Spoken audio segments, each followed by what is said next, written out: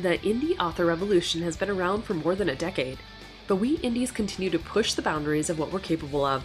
From getting over initial prejudices to staring down perfectionism and author imposter syndrome, we've become a force to reckon with. Now, after years of hustle and grind, we indies are rebelling again. Gone are the days of publishing a book a month until we drop, and in its place we're sowing the seeds of a better way. A way with more ease, abundance, and flow. Get ready to learn about indie authorship from a whole new perspective. We're about to cover everything from releasing your poverty mentality to manifesting your millionaire author destiny. I'm Carissa Andrews, and this is the Author Revolution Podcast.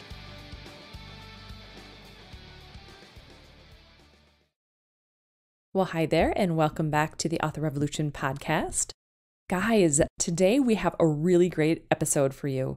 I am talking with Onley James about Patreon. Now, for those of you who listened to Onley's interview last year, we talked a lot about her viral success on TikTok.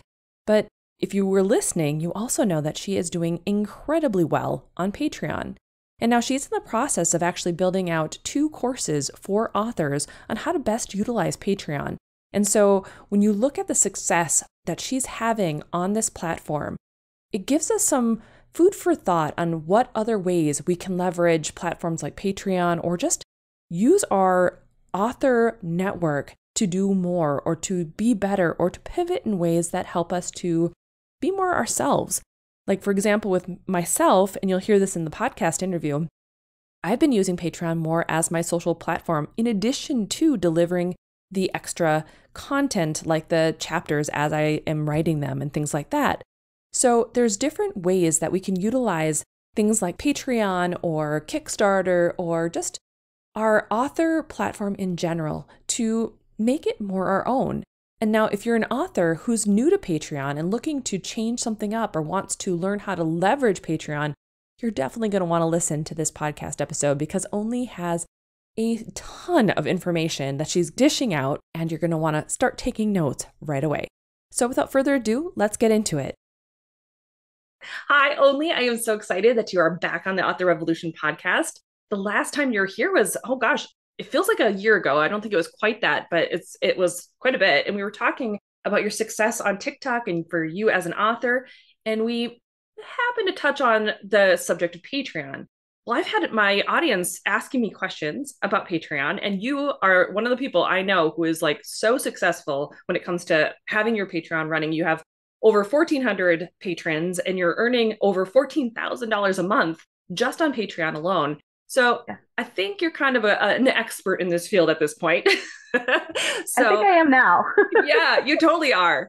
So how long have you been running your Patreon to get yourself to this point? I started Patreon, I want to say maybe 2020 or 2021, like right around there. Yeah. Yep. And for a long time, I didn't have a lot of subscribers. I think when Necessary Evils took off, I maybe had 35 subscribers. You know, loyal subscribers. Yeah. That was it. But I wasn't really offering too much. It was mostly just like read as I write, you know, that kind of thing. Like I would occasionally throw up like a little mini fic or I would throw up some artwork or something if I had it. I would let people have access to cover reveals, blurb reveals, stuff like that. But I really hadn't found like the niche of like what people really were looking for at that point. So there wasn't a whole lot of like exponential growth as far as like seeing my list kind of expand until Necessary Evil started. And then I had a lot more I could offer people in terms of like content. Sure. Did that clicking together with Necessary Evils, did that help you then to create a better niche content creation like calendar? Did that help at all? It was, yeah. I wasn't really as committed to Patreon as I should have been in the beginning. Like if I could do it all over again, I would have had content ready to go before I started Patreon so that people not only had stuff immediately when they signed up to my Patreon that they could access, but I would have like had stuff ready to go in that I wouldn't every week have to be worrying about what's going up that week. I would have stuff like I would be working a month ahead essentially. Like, so in that aspect, I wish I could kind of go back and do it again. I also would realize that everything is content. Everything is content.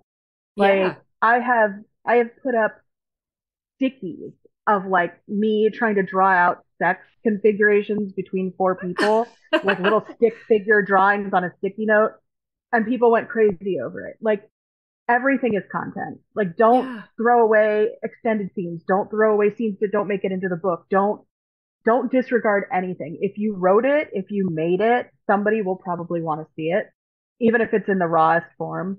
People like having that behind the scenes access, and the more you give them, the more they get hungry for it, even if it's not like what they signed up for, even if they're, they signed up for the work in progress or they signed up just for the minifig. Like the more it looks like you're giving them, the more loyal they are as patrons. Yeah, that's super cool. I think it's really an interesting side note for like social media in general too, where it's I think we as creators, we get so hung up. Either we get this idea in our heads that we're not like, no one's going to care about that. Like newsletters are the same way, where it's like, no one's going to care what I'm doing today, or, the fact that I've had 3 cups of coffee and I'm addicted, or that I did a workout with, Jillian Michaels, or who knows, whatever it is.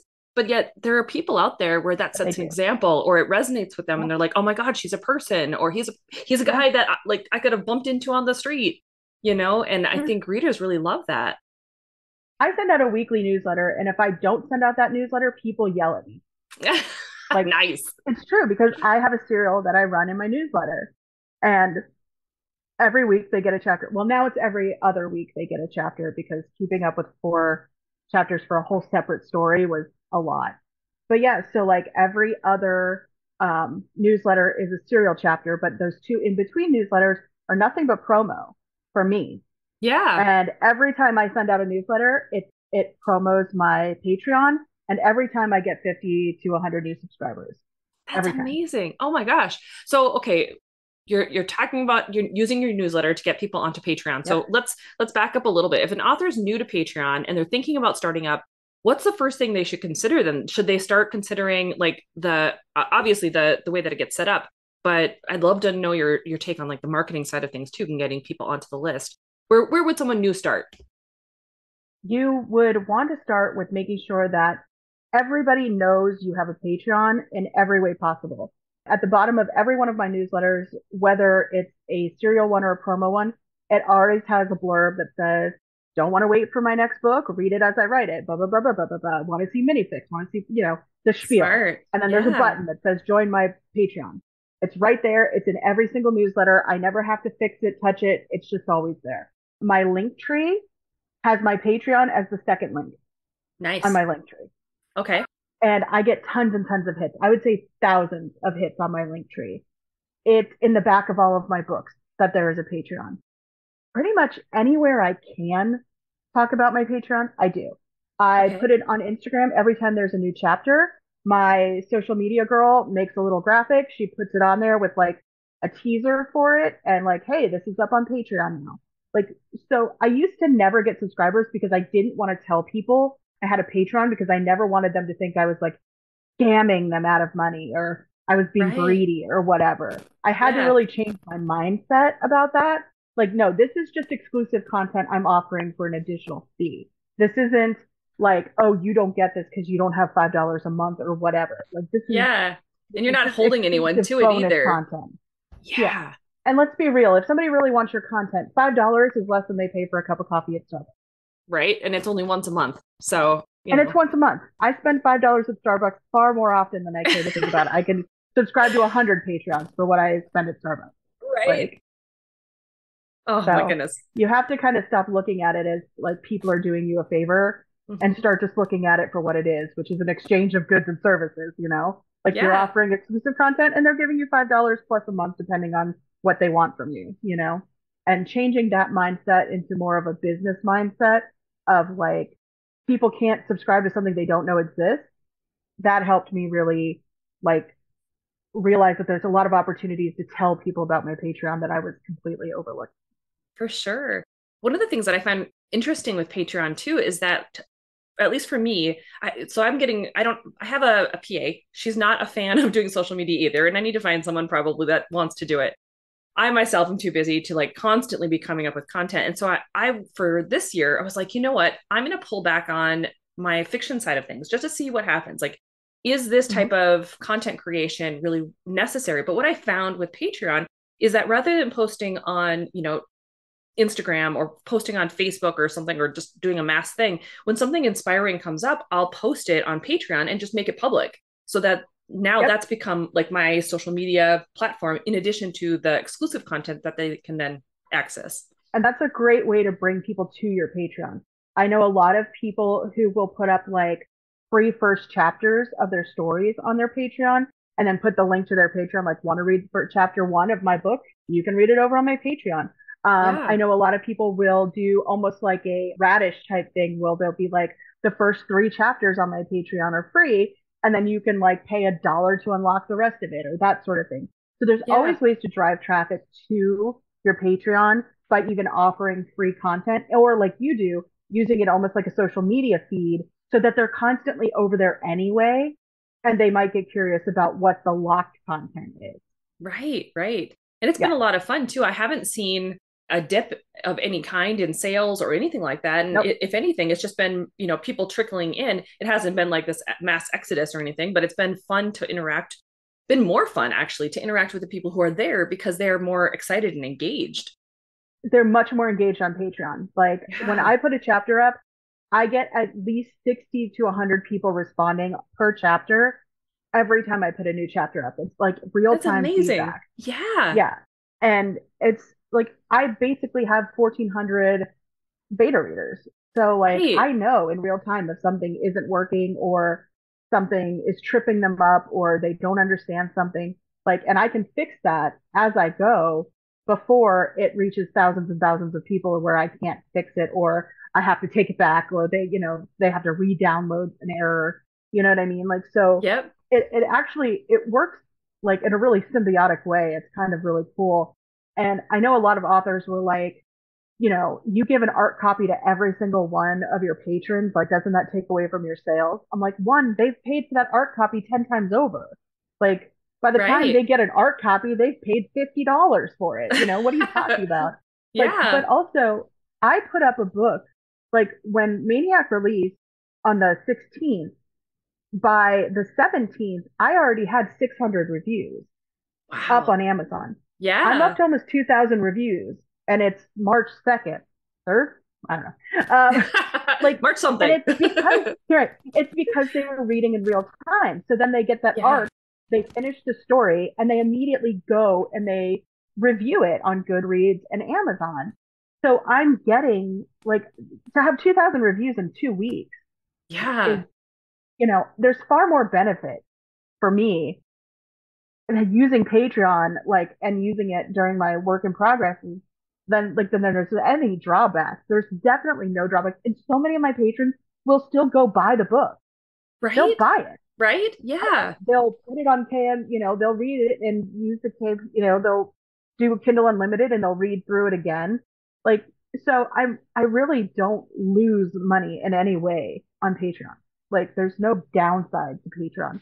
Yeah, it's just such a neat platform, and the way that it's evolved over the years has been really cool to watch too. I remember Yeah. signing up for it like I don't know, probably 2017, and it looks Yeah. so wildly different than it does now. So it's great, and I think the way that it can be molded to the like author and to the reader is so beneficial. The readers can interact, Yeah. and they do interact in a way that they haven't, at least I haven't felt on social media for a long time. Like you get a heart and Yeah. then they go. Where if these people are reading it, they're like, "Oh my god, when's the next chapter coming out?" Yeah, and It's they get great. feral for it, and then they tell Yeah, other people. Like, yeah, and so it's word of mouth, and it gets your audience that isn't on Patreon excited for like when the book launches. So you have that buzz and stuff, the anticipation sort of built in to Patreon, which is awesome. And it all kind of just feeds into the rest of it. People talking about it. Like when I put graphics up for my next book is called Paladin. When I put graphics up for Paladin, people who are reading it on Patreon will rave about it in the comments, And then that gets people excited and curious. And then they'll go to Patreon and they'll be like, I don't usually read books as they're written, you know, like, Yeah. but Yeah. I'm going to do it this time because I can't wait.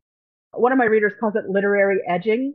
I love it. And she's like, that's what you do. You're like, you do literary edging. Like, Love she's like, it. you make everybody work for every chapter or whatever. And I'm just like, I loved that. I just thought it was such a great, like, saying. Like, I've developed a new kink.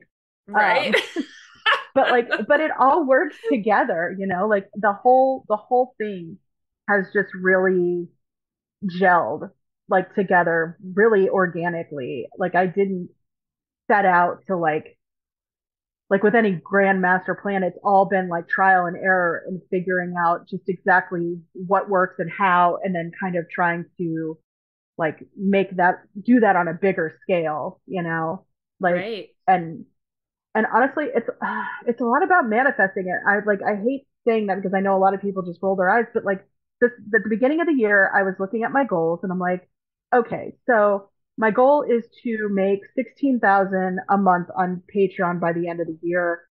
If only $5 subscribers sign up, that means I would need like 2,200 subscribers. But I'm like, I'm not going to look at how many subscribers. I'm going to look at how much I want to make. So I'm like, Yeah. 16,000 ish a month will bring me approximately $250,000 a year just off of Patreon, right? Yeah. And as soon as I wrote that out and I stuck it on my little board, all of a sudden the numbers just started going. I only had $12,000 at the beginning of January. And Yeah. now here I am, and it's March 1st, and I'm already up to like 14.5 ish a month. Yeah. And that's just monthly. That doesn't even bring in what I make yearly every month. Like people sign up for the yearly memberships, so I will get that like whole year in that month. So like Sure. last month, I made almost $22,000 off of Patreon. Holy cow. Just yeah, in between monthly and yearly subscribers, And the other thing I did that makes a huge difference is I cap my larger tier. So my $50 a month tier is only 50 subscribers. Well, it was. Now it's 100. And I did that because one, I wanted it to be very exclusive because I do give a lot more content away at that level because I do the book boxes for the $50 tier. But two, the more exclusive it feels, the more anxious people are to have it. Sure. And so in January, because I had capped the tier and people have been like, when are you going to open it again? When are you going to open it again? I was like, screw it. I will add another 50 openings. So it'll be 100. And then when that closes, I'll wait until next January and I'll open another 50 if it's still maxed out. And in 2 days, I had maxed out those 100 because I was like, when they're gone, they're gone. Yeah. And people were like, I want access to those book boxes, you know? And so like by offering just that once a year, it makes it more exclusive and it makes it more like time sensitive. So people want it. It's the same thing when I sold those book boxes. My book boxes were super expensive. They were almost $300, But Yeah. when I told them, like, listen, there's only 100 of them. When they're gone, they're gone. They sold out in 5 minutes, you know? Right. Like, Right. so, so I have learned that by making something time sensitive, that it really does cause this sort of like, oh, I need it now kind of thing because I might not have access to it again. And I'm the same way. Like if you Oh, give me sure. like, oh, I want that, and it's like, oh, but you've only got this month. Like, I will be so anxious until it's in my hand. Like, but I didn't know if that made me the outlier or if there are other people out there like that. I think But they I created have the term learned, FOMO for a reason. Yeah. yeah, yeah, and it really is true. So like if you make it something that's something they really want, like they will pay you for the opportunity to have it. Yeah, for sure. And And if you're giving them that content that makes them feel good, you know what I mean? Because it's yep, exclusive, because it's fun, because it's entertaining them and it's doing the thing that they are wanting it to do, you're hitting that market perfectly. yeah, Yeah. So let's talk about your tiers because you do have some amazing tiers. And I know authors when they first start out with Patreon, they kind of get stuck in that realm. It's almost like doing a Kickstarter where they're like, I don't know what to do with these things. So yeah. how did you come Don't up get with me your started on tier? Kickstarter because I see Right. people doing Kickstarter and it just looks like it Chaos. looks like It's they're doing chaos. hieroglyphics. I'm like, I don't understand any of it. So how would you recommend, or how did you come about creating your tiers so that you knew what people were really looking for and how to break them down in a way that made them either want to do the next level or So I kind of looked at it from the beginning, like I sort of modeled it in the very beginning after another author friend of mine, Nora Phoenix, because she had been doing good on Patreon, and her tiers seemed to make sense. It was like the $5 tier got like one work in progress chapter a week. They got access to like the mini fix, and they got access to like cover and blurb reveal type things. And then the next tier up, which was, I don't remember what hers was, but I went to with $10. They got up to 3 chapters of the work in progress a week and that sort of thing. So in addition to what you get in the $5 tier. And so for a right? long time, I only had like 5, 10, and then I think I had like a $20 tier.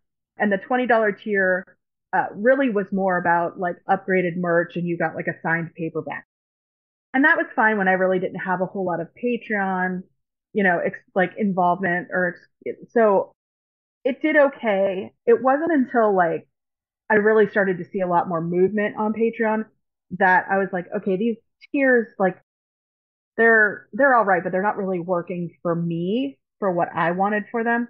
Mm-hmm. So that's when I really started looking into the merch options that Patreon had, because I was like, I can send out books easily, right?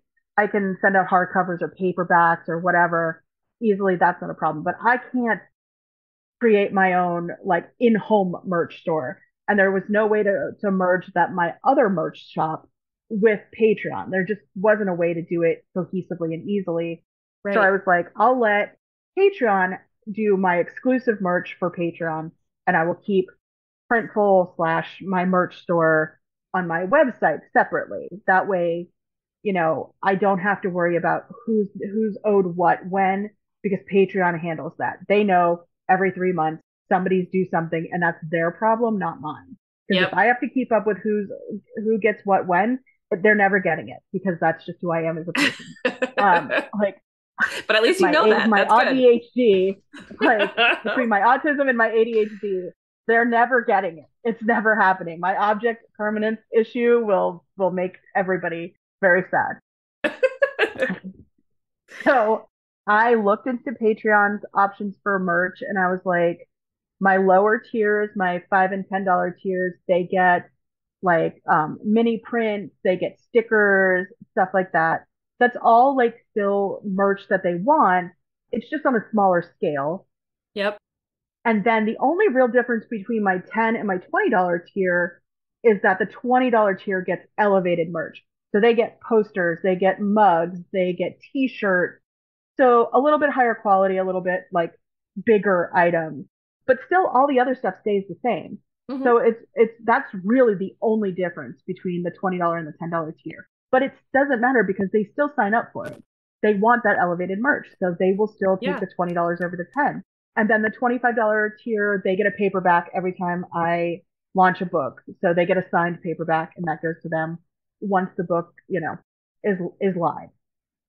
And then for a while, the $50 tier got a signed hardcover. But now what I do is instead, when a series ends, they get the exclusive book box with all of the special edition covers signed, a bunch of artwork that is only for the book box, and then like certain exclusive artwork by Heidi, who does all the really nice artwork in my merch store.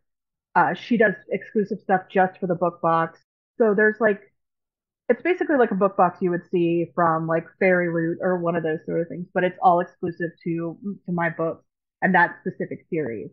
Cool. So now that's what happens like for the $50 tier. They just have to kind of wait a little bit longer for it, but then they get that exclusive access for free when other people pay almost $300 for it. So That's awesome. So do you create exclusive covers just for Patreon, or are the exclusive covers for other reasons as well?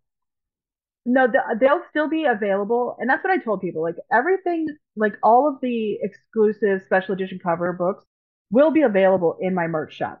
Like they'll Okay. still be able to buy all of the books, but the artwork they'll never be able to have that. The bookmarks, they'll never have that.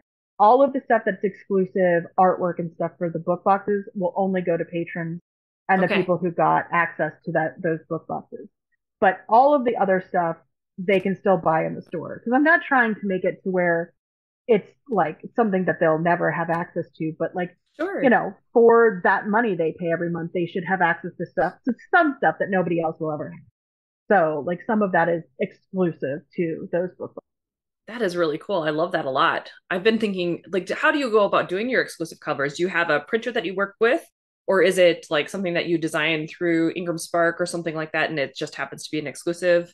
For Necessary Evils, Molly, I have a cover designer on staff, so she made the artwork and everything for the book boxes, and these are being done through Ingram. Now, Obsidian Flame Crate, they're doing an only book box, like an exclusive one with just my next book coming out, Paladin. And they have all kinds of stuff that they're doing. And they have a printer that exclusively does like really fancy covers. They do like the sprayed edges. Like they have access to people who do like the foiling on the top. So going forward for Paladin, and those boxes for Jericho's Voice, those might have a little bit more upgraded elements to them because I'm working with Rachel and them over there in Taylor, and they're kind of helping me find like the right printers in China and places like that where they're willing to do like, fancier things that I didn't have access to for Necessary Evils. But the covers for Necessary Evils are badass anyway. Like they were really cool. She did such a great job. The covers underneath the dust jackets are so cool. So there's still a lot of really good stuff, but this was all done in-house versus probably the future ones will be done with some outside printers. Gotcha. That's really cool though. It's nice to see like what the options are too, because authors are often Yeah. like they'll look at it and go, I want to do that, but I could never do that. And yet you Right. can. And Yeah. yeah, exactly. And that was the nice thing about like having Rachel and Taylor is they're like, no, no, this is what we do for a living. So we know all of the people. So having them as an asset is really helpful. And they've been so sweet about sharing research and stuff like that. So I'm lucky in that I tend to just meet the right people at the right time and go from there. That's because you're having fun and manifesting, obviously. That's right. I really am. I really am. Like people look Yeah. at me like I'm insane, but I'm just like, no, like seriously, like I made it happen. And I tell everybody, like I had a 9 hour physical on Tuesday. So I was literally in the doctor's office from Oh, 9:30 in the morning until late at night, going from CT scans to like nutritionist to doctor, like for like just everything. I was all over that hospital. And everywhere I go, people say the same thing. What do you do? Because I'm doing an executive health physical and I don't look like any executive any of them have ever seen. I'm covered in tattoos, like, and they all look at me and they're just like, and I'm like, I write romance novels. And they're like, what? I'm like, yeah, I write romance novels, gay romance novels about psychopaths. And they're just like, can I get your name? Like, yeah. everybody wants to, like, I'm like, okay, but just know, like, what you're getting into. But, like, people will say, like, how did you make all this money? Like, writing about gay psychopaths falling in love? And I'm like, yeah, because I made it happen. And like everybody just wants to hear more. Like I get asked so many times to like tell my story, and I'm just like, Yeah. it's a simple story. Like I just decided it was mine and it is. Like, I love that you just said that because I say that all the time on the podcast and anywhere where people will listen. Deciding is your superpower. You just need to make the it decision. I is. love that. You have to just say that it's yours and like that you're ready for it because, you know, the universe Yes. provides. It's a cheat code, but you have to actually know how to like use it. Yep. And you do that by deciding. I love it. It's so Yeah. cool. So when it comes back, going back to Patreon here, when it Yeah. comes to Patreon, have you gotten any like surprising feedback from your audience? Anything where you're like, huh, I did not expect that. I get a lot of feedback in that, like, some people will say, I really didn't see this character doing something like that. That's really interesting. Like, is it because of XYZ? Like, I know, like, they'll ask me for a further explanation. and they'll be way more on the money than I was when I did it because, it's like, they always say like, oh, why do you think the author wrote the curtains were blue? And the author's like, because I just wanted blue curtains. And everybody's like, oh, it was a manifestation of how the character felt that, and it's like, it never is that, at least not like Right. consciously, you know what I mean? Yep. And that's like a lot of times people will put connections to my books that I never connected, like the dots never connected for me, that that's why I did something. But like they'll pick Sure. up on these like very subtle things and they'll be like, oh, that was an Easter egg, right? Or no, I'm just be like, sure, It totally yeah, was. totally. I meant to do that. Like I've killed off the same character in my book twice now, and nobody's picked up on it. Um, name it all, and name it all, and they just didn't pick up on it, which I don't know. Like I'm a mess, and people always think it's by design, and I'm just like, okay. But yeah, like I get a lot of feedback in that respect. Sometimes I get some nasty comments, or especially when I put up the one fic about, well, two, about like the foursome, the two couples being together in a relationship, but also like sexually, obviously. I get a lot of harsh feedback about that because it's either them saying your characters would never do that. I'm like, they're my characters, or yeah, they would, or just like you've ruined the whole idea of this, or you've ruined that. I've had people send me emails saying that. Oh my goodness. But Yeah, the no, fact that you tap into that, that's great because you're spurring on like something visceral. right. That's awesome. I'm making them mad, which means they cared Yeah, enough to get mad in the first place. And I had to kind of start looking at it that way. I had to kind of be like, okay, well, at least they cared enough to be mad. But I also now put a huge disclaimer in front of any of those chapters on Patreon saying, this is a fic with these four characters in sexual situations. If you do not like it, keep scrolling. Don't leave me nasty comments because you read it and were mad that you read it. Just don't read it and be happy and scroll on. Like, you know what I mean? right. I had to be like, I don't want to hear your negative feedback anymore, like about it. I heard Yeah, it, duly noted. I'm going to do it anyway. But there's far more people who want it than the people who don't. So I'm going to sure. give the thousands of people who want it, over the three or four that don't. Like you just have to look at it that way. So it's sometimes hit or miss, because like I said, you never know what comments you're going to get at the bottom of the screen. Like you're kind of like, Yeah, ooh, but totally worth it anyway. And sometimes I get a little hurt about certain things people say, but then I'll think about it and I'll be like, okay, yeah, no, that makes sense. And I'll like go back and I'll kind of like recalibrate like to yeah, what I was thinking. But other times I have to be like, that's one person's opinion in a sea of thousands, and they're entitled to that opinion, and I'm entitled to ignore it. Like, for sure. Is there anything so in specific that you found your audience really loves you to do on Patreon? Like you doing your minifics or doing your artwork? Like, is there something that you do that they're like, the oh my mini God, this is the fics best? are by far the biggest draw. If Okay. I will I put up mini fics, especially if it's something that people say all the time, like, oh, I really wanted to see, like I had one of my MCs like was with a girl before he found the guy he ended up married to.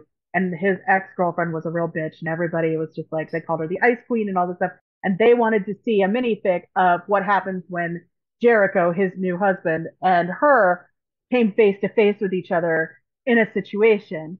So I was Okay. like, okay. So I wrote that out and then I just threw it up there on Patreon. And I was like, hey, that fic you all were hoping for, well, it's there for $5 if you want it. And Yeah, a bunch of people signed up. Like, and that was how I came up with the whole foursome thing because everybody kept saying, like, oh, they would be so great together. Like, it makes sense that the four of them would all just end up together in this kind of like polycule type thing. Like, it makes sense. And it made sense to me too. But when I had kind of brought it up before, it got so much pushback that I was like, well, I'm never going to put that in the main series because it will take it from mainstream to kink and then I might lose my audience. And I don't sure. really want to do that because I've somehow managed to ride this weird line of like psychopaths, but not so dark that it's not mainstream. And I didn't want to lose that to like something that came out as being too kinky. So I was like, screw it. I'll put up one test fic and if it does well, then I might do more. And if it doesn't, whatever. No harm, no foul. And I put it up and I got 300 subscribers in a day. Holy cow. That's amazing. Yeah. Yeah, 300 subscribers in one day off of one 3,000 minific that took me literally 2 hours to write. I was just gonna ask, like, Like, how big are these minifics? Okay, so 3,000 words. tiny, tiny, 3,000 words, maybe. Oh my Like, gosh. maybe. And it's just knowing what it is that the audience wants. And they'll tell you. Oh If you sure. poll your audience, they'll tell you what they want to see. They'll tell you the couples they want to read about. They'll tell you the scenarios they want you to write. Like they will give you everything you need to I write love what you that. need. You just have to actually have the time to do it. It's kind of like writing fanfic for your audience, you know?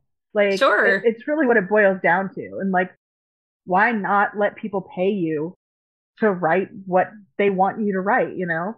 Like, Yeah, yeah, for sure. Oh, that's super cool. One of the things that I have not done, I think it's just because like I do so many different things that I'm like, oh, adding one more thing sounds like work. But when you put it like that, where it's just 3,000 words, it's like, oh, shoot, I could do that, like you said, in 2 hours and yeah. then be done with it. It's like, that's a And there's chapter. no It's, yeah, mindset to it because yeah, they're telling you what they want you to write. right, You've got the characters, you've got the scenario, you just have to put it on the page, right, in the way that you do. And that's what they want is they want your voice, you know, right. That's and just super cool. giving them the scene that they wish they had gotten to read. That is really cool. I like that idea a lot. Maybe I'll have to start incorporating some of those at some point down the line. That's interesting. Now I got to pull my audience. Thanks, Only. Yeah. No, it's the biggest help. Sometimes so they give me too many options and I'm like, oh God. Like I'll have And like you write it on a 140 list, story ideas and I'm like, what do I it's too many. Now I have more work to do because now I have to decide which one is the best. right? Right now it's like, well, that's okay. I've got a spreadsheet and I'm set for the next 3 years. It's great. Exactly. Sorry, you're never getting another poll, guys, until I run out of ideas for this one. Right. Sorry. Oh, that's so smart. So what about new or not, we've talked about new authors, but what about authors who are already on Patreon who are trying to make it work, but they're not quite sure how to, I don't know, I guess bridge the gap between where they're at and where they want to be with Patreon. Do you have any advice for those people? Because they're a little bit different, I feel like. Yes, they're definitely different. The nice thing about being an author who is established is that you have an audience. You have what every newbie author wishes they had, which is like an audience. So you need to be using your newsletter, you need to be using your social media to let people know that you have a Patreon and to even ask them like, hey, what do you want to see on my Patreon? What would be enticing enough for you to be out $5 every month to go to my Patreon? And some people are just like, oh, I never spend $5, but it's a lie. It's a lie because if you make something interesting enough, I see people say it all the time. Oh, I hate Patreon, but I subscribe to yours because and people say Yep. it all the time, oh, Only's Patreon is so worth the $5 or $10 or whatever. Like, because I'm constantly putting up content. And if you're Yep. constantly feeding them, they never feel like it's a waste of their money. Like, Right. if they know, even if you only put up twice a week, as long as you consistently put something up twice a week, they're getting what they paid for. And that's all that really matters. So with an established audience, it's one, a matter of figuring out what they want from you. Is there two characters that they're constantly asking for? Is there always like, oh, like these two characters, like I really wish they had hooked up in this story, or I wish I could have seen them do X, or like I want more about them, like what happened to them after they got together, or like I want to see a day in the life of like what they do. I use it for like basically beta testing characters. Like I have The Watch coming out. It's like a whole series of basically it's like a school for assassins. So originally it was going to be like the students falling in love with like the teacher kind of thing. But then I had these two characters that showed up in the first chapter of the first book, and everybody was like, "Who are they?" And I'm like, "Those guys, there's a nobody. They're just throwaway characters." And they're like, "No, no, we want their story." So like just for the hell of it, I put up like a little minific on Patreon of the two of them like having sort of like a I don't know, like a hookup in the parking lot, like even though they hate each other of this bar. And I threw it up on Patreon and I was like waiting to see the reaction. And they're like, yeah, no, we need that book. We need that book. Ah, And it reshaped how I'm going to do the whole series because now I'm like, I don't really want to tie myself to the idea of like the student teacher thing. Like, why can't it be two students? Why can't it be like the two teachers? Like, and I Yeah. just like, I don't want to lock myself in. And now because I have that real time feedback, I know that there's an interest in them just, you know, as two students or whatever, however you wanted to, do that. So you can always do that too. Like if somebody like if something is kind of brewing and you're like, is it worth putting my time and effort into? You can always do something like that. Throw out a first chapter or, an outline or anything and just be like, what do you think about that? Is that intriguing to you? And they will tell you like, yes, absolutely, or nah, not my thing. Like, or, and I never would have put those two together because one of them is an asshole, like an absolute jerk. And I was like, he's such a jerk. He's not even remotely redeemable in that he's a jerk. And the other one is so nice.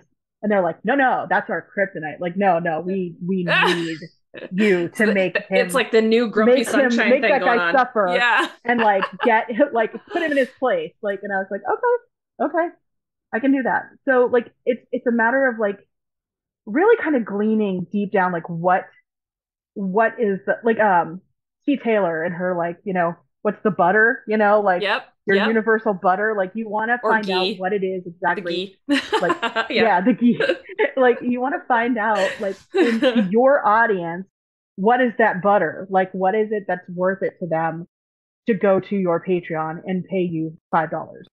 And I always look at it as the $5 tier because, like, to me, if I have 10,000 people at the $5 level, that's still $6,000. You know what I mean? Like, Yeah. everything is like, there's nobody who's not valuable to you on Patreon.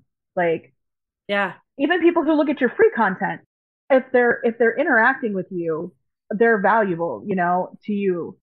They're your audience, So I just kind of look at it that way. And with your being an established author, you just have so much more opportunities if you ask for them. If you ask for them.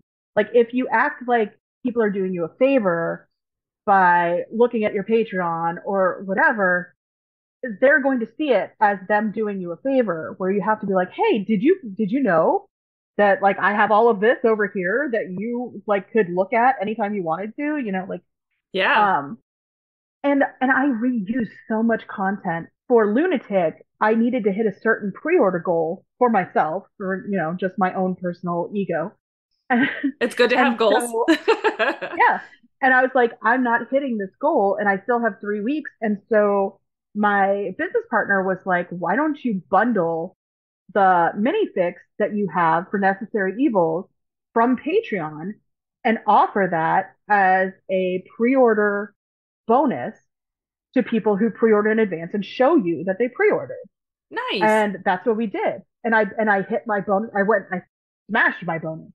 So it's it's all about like working smarter, not harder. Like I said, everything is content. Like if you wrote a chapter and it didn't make it into the book because it just didn't flow, put it up on Patreon. Like if Yeah. you had a story idea and you were just like riffing and you were just like, you know what? Like I don't know if it's anything or not. Be like, hey guys, this is what I spent my night doing. Do you think it's worth it or not?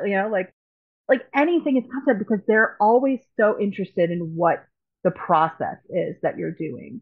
So I always have to think of it that way. Even if I like really anything. Like I said, that stupid sticky. Like I didn't think anybody cared about that, but I made a joke about it in my Facebook group. Like, when you're doing a four-way scene and you have so many people involved, you have to like try to like, diagram it on a sticky note. Like, and then like, and let's just say the stickies were like the stick figures were anatomically correct.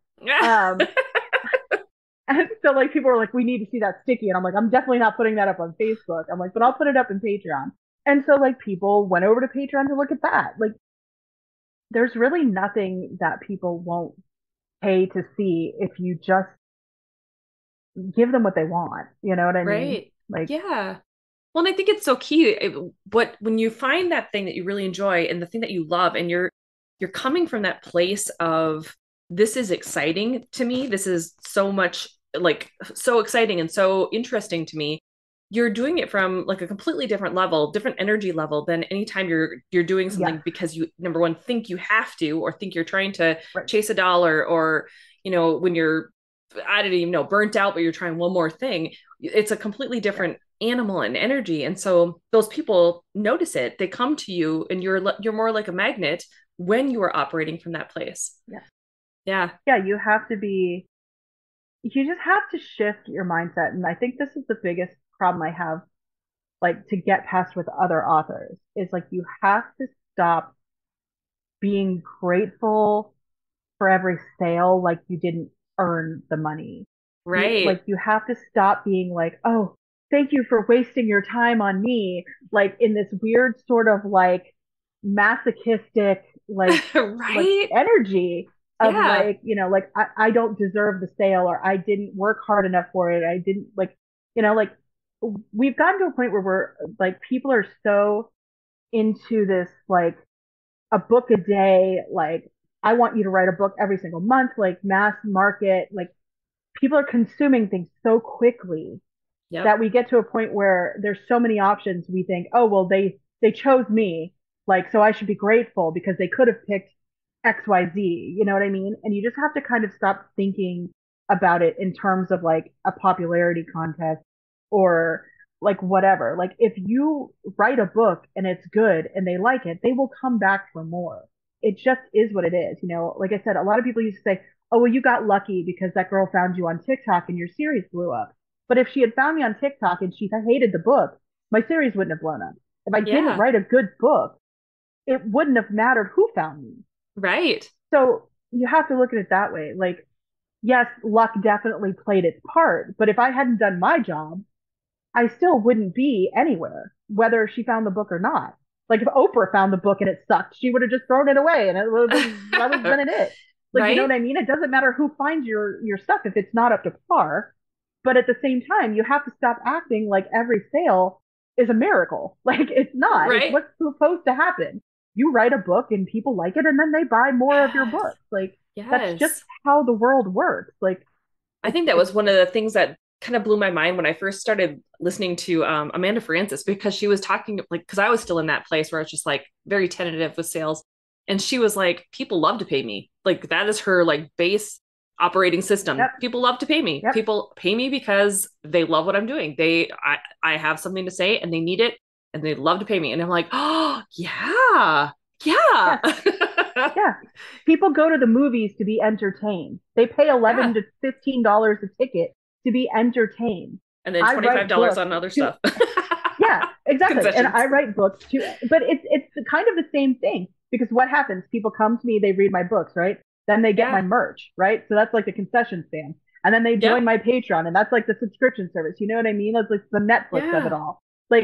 But if they weren't entertained, it wouldn't be worth it to them. They're getting something out of it just like you are.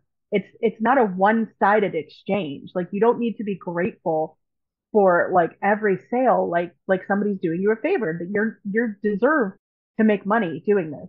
Yes. The whole starving artist thing is a myth. Like I it's a agree. myth. Like you don't have to suffer for your art. You just No, you just don't. need to decide you're worth it. Yeah, Yeah. yeah.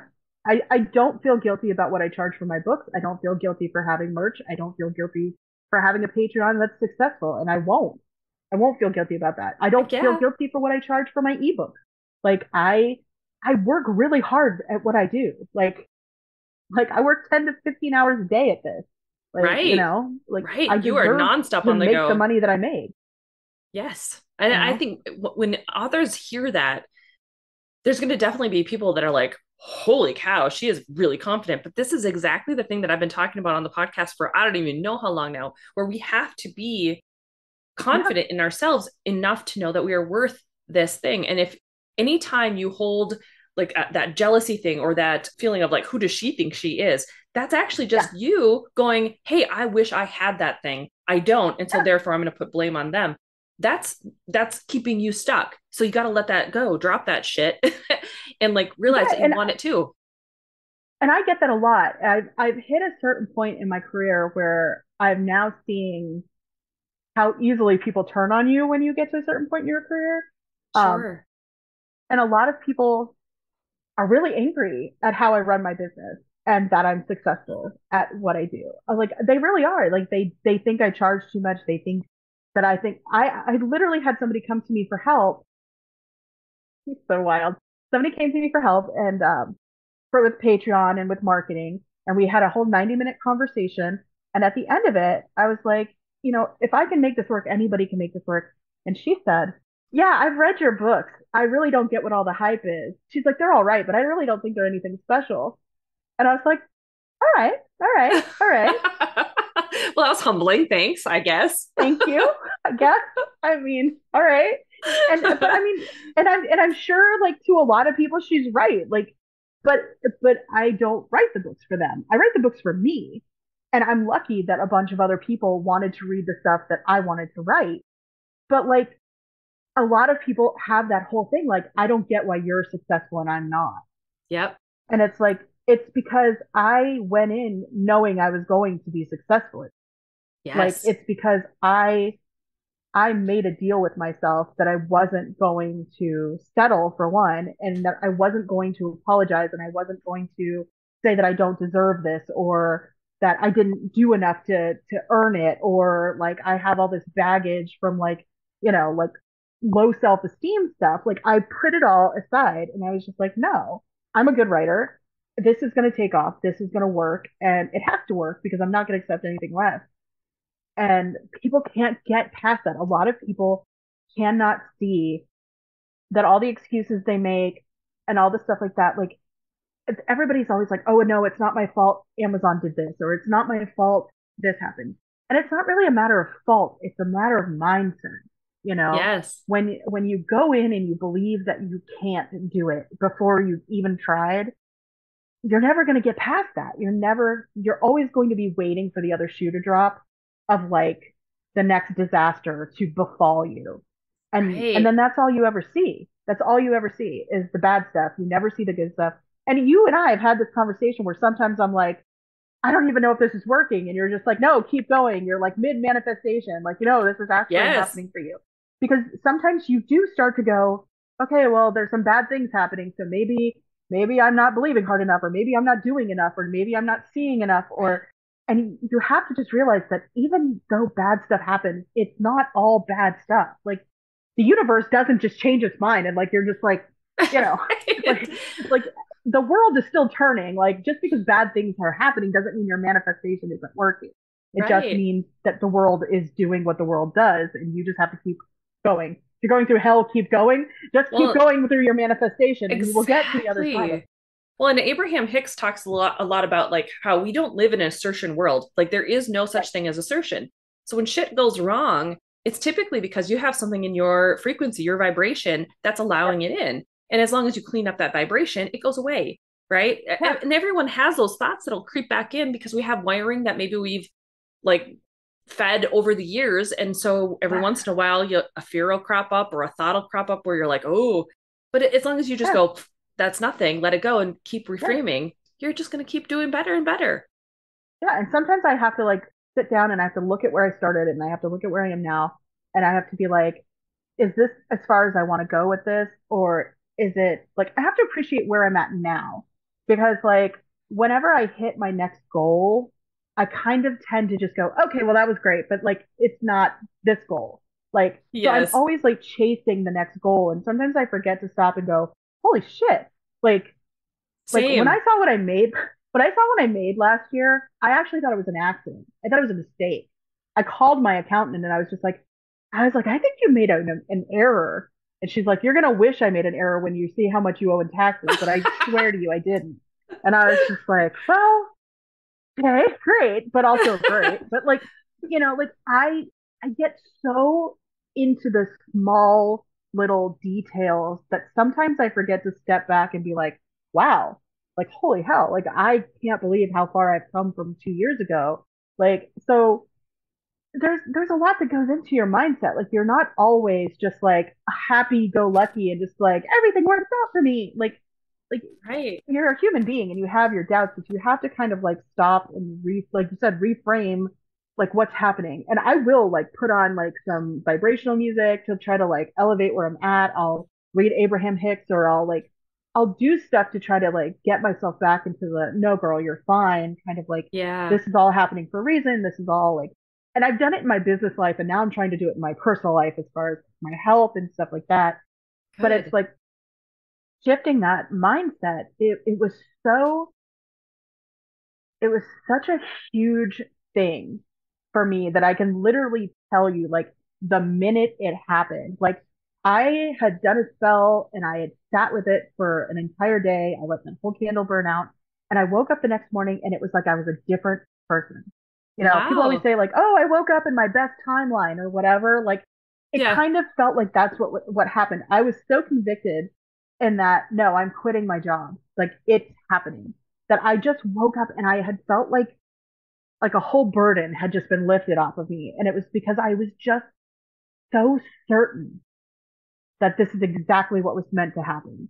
And even when things went wrong at every turn for the first year, I was like, no, no, like I had to remember that feeling of like, no, no, no, this is exactly what was supposed to happen. I just have to keep believing and keep going. Like, and that's the hard part is when Yeah, things go wrong, still keeping going. for Like that's sure. the biggest problem is like getting past your own bullshit, you Yep. know? Yeah, and we have a lot of it. We have Especially if so you've much been of on it. this planet for a while. Yeah. Yeah. Like it's there's a lot of stuff. There's a lot of baggage that we are all carried around. Like Right? we're all trying to overcome generational trauma and like, Right. like We're being the we're ones all that dealing with the it stuff our parents gave us. yes, and it ends with us. It is done. Exactly. We're all done. As a generation, we're in the age of Aquarius, and I think that like every single person I know is in therapy. Every single person I know is trying to do better for their children. You know what I mean? Like we're all trying Yep. to like shake off like the boomer like generation, like because my parents were boomers, Yep. trying to shake off this whole thing and be better people. And I think that that's what the age of Aquarius was always trying to tell us is that we have to go through the bad to get to the enlightenment that's supposed to come from this, and like Yeah. wait for the dinosaurs to die off and like, for Yeah. the collective good to like happen. But Yeah. like some of us are just getting there a little faster than others. I Like agree. Yeah. and I think that we're realizing that manifestation is a real thing, that higher energies and vibrations are a real thing. Like even scientists are realizing that now. You know what I Oh mean? yeah. Yeah. Quantum Like there's physicists entire all fields, over. yeah, Yeah. there's fields built around this. Like, and we just have to kind of just realize it's not a myth. It's real. We just have to figure out how to tap into it. Yeah. Because it's like any other scientific find was magic until they could put a label on Yep, it. So exactly. it's just us trying to figure out how this works, figuring out how we go about creating the reality that we want and deciding that it's ours. I Yep. think that's so key. Is there anything else when it comes to Patreon that you think authors who are like looking at it should know before we end the podcast interview today? I mean, one, make peace with the fees that you're going to pay. Right. Well, it gets uh, taken out of the they make payments, it right? Yeah. Yeah, they make it as easy as possible for everybody. And Yes. that comes at a price. You know what I mean? Like you're paying for the ease of merch being sent out without you and being created without you. You're paying for the ease of the platform use. And I've looked at other platforms and none of them have it as together as Patreon does. So for me, it's well worth it. But like it is a kick every month when you're like, oh, I made $16,000. No, I made $9,000. What the hell? Like, you know Sure, what I mean? sure. So, so there is like a little bit of a gut punch in it, like where you're just like, oh, like, but also you didn't have made any of that without Patreon. Right. Um, so like for that with your success, you're going to see bigger pieces of your pie kind of disappearing, but Sure. that's a good thing because that means you're getting bigger and bigger and bigger. And really, I would say if you're not sure about where to start slow. Maybe just have two tiers, a $5 and a $10 tier, a $1 and a $3 tier, depending on what kind of time and effort you want to put into your Patreon. Like if you want to just offer everybody one chapter a week of your work in progress, great. If you want to just offer one mini fic, do it like a dollar or $3 tier, and then just offer something small that you feel that you can commit to time wise, whether that's once a month or once every, other week or whatever. Because it's more about consistency and Yeah. giving them what you promised them than it is necessarily the type of content you promised them. And as you see that growth, try to find ways to like make more value for each tier And if you want your Patreon to be something big and exclusive, start putting content aside before you start really pushing to bring people in so that you don't have to do everything in the moment and you're kind of proactive. That's what I tell people, like, like I was telling you, Lucy Lennox, had asked me about Patreon. I was like, get as much content created up front before you even launch a Patreon, and you'll be so much more ahead of the game and feel less stressed about it. That's not who I am as a person. Right. I like to be stressed out. It's just like, I don't know, it's my kryptonite. It's like what I personally do to like get high is panic. Um, so Oh, I jeepers. like to just constantly feel like I am not accomplishing what I need to do. But people who are smart and people who are proactive, they will do this stuff in advance so that they don't, have their cortisol levels in the thousands. Right. Um, so that is what my real advice would be, is to be as proactive as possible, have some content set up in advance. Even you can schedule it so you can just set it and Yes. forget it. Like, so if you have a month's worth of content ready to go, put it all up pre-scheduled and you don't have to think about it again. You can always be working on the next month's content. And again, consistency is better than anything. Like, being consistent and letting people know that like you're committed to Patreon, because too many people start a Patreon and then they just abandon it. So a lot Right. of people don't like to spend money because we all forget to cancel those little subscriptions and then they pile up. I have like Yeah. 9 patrons that I like subscribe to. I could probably get rid of 4 of them, but I'm too lazy to do it. Like, I never look at their content, but I'm just like, $5, whatever. Like, I'm too lazy to Sure. do it. And that's why a lot of people don't want to give that $5, because they know even if they never look at your stuff, they're never going to cancel that $5. They'll be Right. paying you into Right. their grave, because we're all too lazy. This is the same reason we don't cancel our Netflix, or we don't, like, we just don't do it. So just be consistent, because then you'll get those people to subscribe and then they'll forget about you. And then you can keep their $5 until they die. Like, Well, hopefully they don't forget about you. Hopefully they read no. everything that you write. No, they definitely do. Like, you'll see the improvement as long as you're consistent. You'll see people signing up. And again, just interact with them and give them what they want, and there's not a reason for them to not stick with you. Right. I think that's so key too. And I think that's also one of the reasons why it was so, I needed to wire in my head when I was setting up these Patreons, why I wanted to pull myself away from social media, from other platforms that didn't seem like they were doing a whole lot, because I wanted to get into that routine of making sure I'm putting content out. I have 2 pen names right now. One's actually a rom-com pen name. I don't think I've told you about that. And No. yeah, I just started it. And then one's my urban fantasy. And so as I'm working on the rom-com side of things, I'm still over there letting them know, doing polls, posting silly memes, doing things and interacting as Carissa Andrews so that they Right. know I'm still here. I'm still going to be working on the next book starting in April. But in the meantime, Right. here's these fun things. But if I would have been like still focusing solely on social media instead of using Patreon as my social platform, it would have been so much harder to remember to go there. You know what I Well, mean? and that's the thing. Like, Twitter to me is like screaming into a void. Yeah, It's right. absolutely useless. I have a Twitter and people will interact with me on Twitter, but I don't actively interact with anybody unless they at me, because there's no reason for it. If you're not a 3 million plus subscriber, like, nobody sees your content, nobody interacts with your content, and that's fine, because Twitter is actually like really mean, and like they cancel people every 5 minutes and I don't want to be canceled. So I'm fine with it. It's the same reason why my TikTok, I don't really actively try to blow up my TikTok. I post consistently, or my social media person does, but I don't want my videos going viral. I don't want to like get 9 million like views on any one thing, because that is how you get negative attention. I would rather people consistently see my videos on their feed and just go, "Oh, that's cool," and have that name recognition of Yeah. like, "Oh, only James, I know that person," than have like a video go viral that doesn't lead to anything good. But you know what I mean? Because I would Yeah. rather have consistently be in people's feeds and get that name recognition than have one video go viral that really just kind of blows up and then goes away. Like, that doesn't Yep. that doesn't really create any kind of like especially since the only videos that ever seem to go viral are the one video that has nothing to do with your books. Right. What You is know, that? every author has that happen. They're like, oh, consistent with their books, and then they do something about like something ridiculous that has nothing to do with their books, and that's the one that blows up. And then they're like, well, that didn't help me in any way at all. Right. Or You they know, misspelled something and everyone's freaking out about the misspelling and that's it. yes, exactly. It's always something.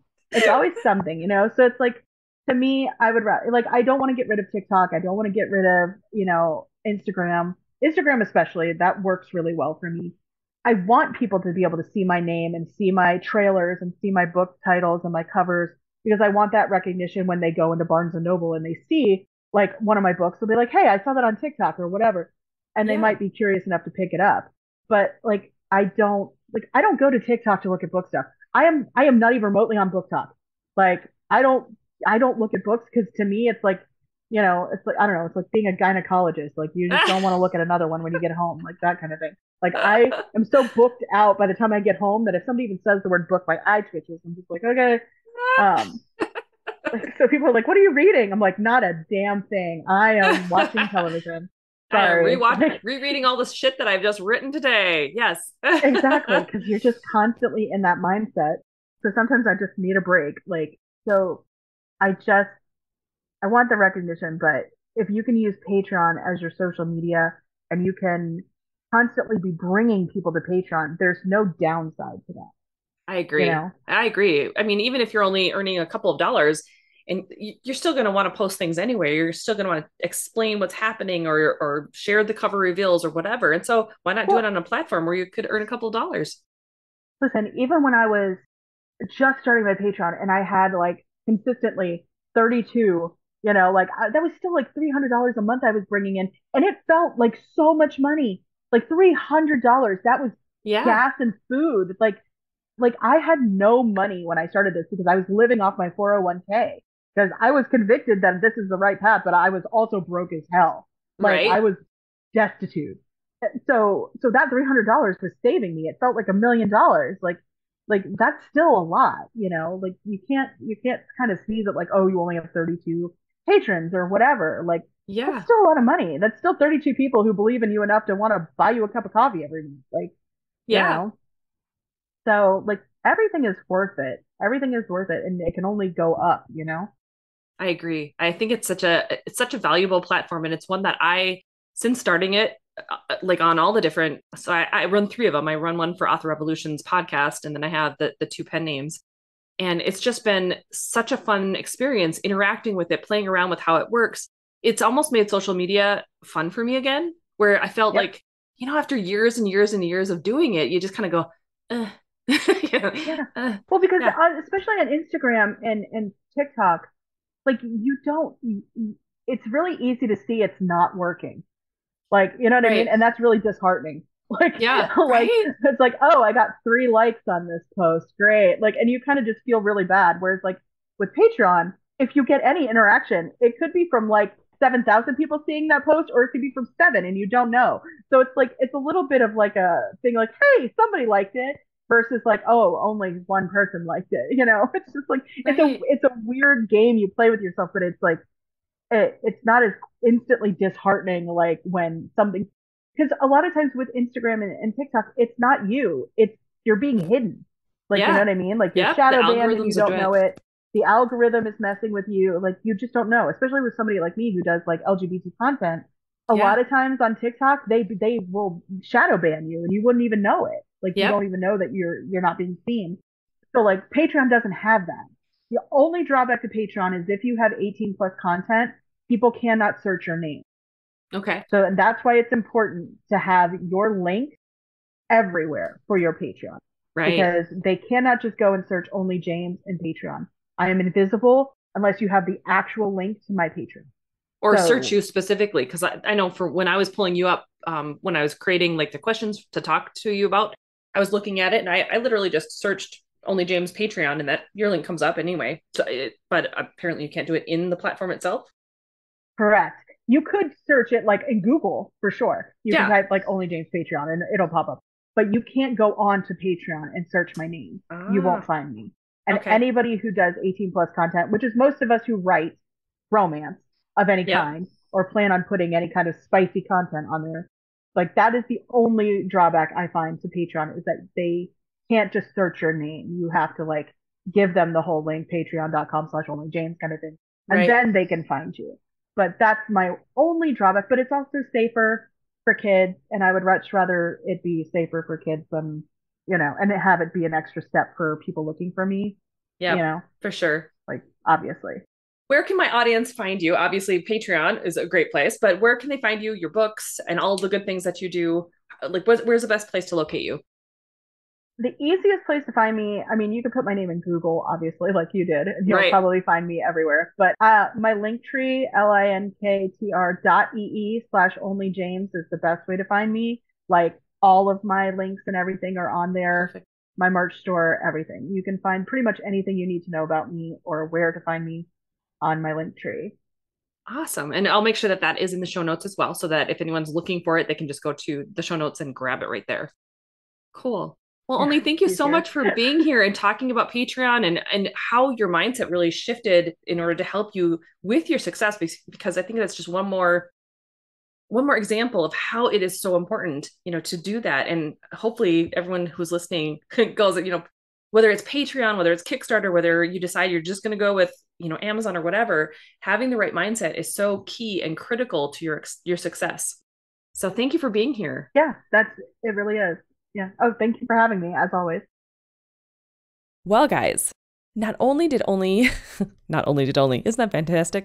Not only did Only give us some really great tips and information on how to use Patreon for our author platform, for having and interacting with our readers, for all the good things that we can do with this particular platform, but she gave some really interesting insights and tips about mindset that I wasn't anticipating before we started. Like, I didn't know how much manifestation is actually part of her everyday process and how that became a piece of her ultimate success. So I hope you're taking notice of how this happens. Like, we are very powerful creators, and as we choose and decide for ourselves what gets to work, that's what starts to show up in our lives, right? So if you are looking at becoming part of this whole Patreon experience, Only is in the process. She's got a wait list now for her Patreon courses. I will make sure that the link is in the show notes so you can get that right there and sign up for her wait list, okay? She'll be releasing it later on this year, I believe. And if there are any questions or anything like that, just let me know or reach out to Only. I'll make sure that her link tree is also in the show notes. And overall, I hope this experience, this podcast episode, has given you some food for thought on new ways that you can leverage your author career and really make it your own.